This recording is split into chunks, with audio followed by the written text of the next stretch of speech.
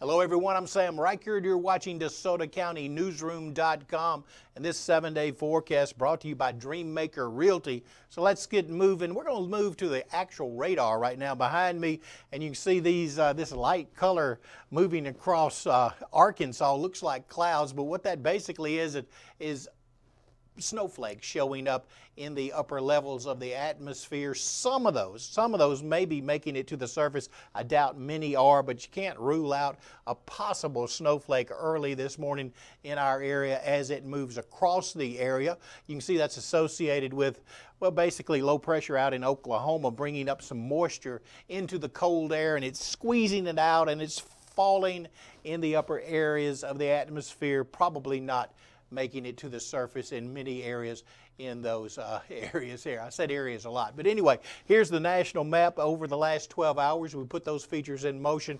And if you look closely, you can see that blue area moving across Arkansas. That shows up on this radar right here. We put that in motion for you. It looks more significant than I think it really is. But as I said, can't rule out a possible snowflake early this morning. No watches or warnings in the area, so let's look at the 7-day forecast. Cloudy early, then partly cloudy by the middle of the day. High today 47. Winds from the northeast at 5 miles an hour. Low tonight 29.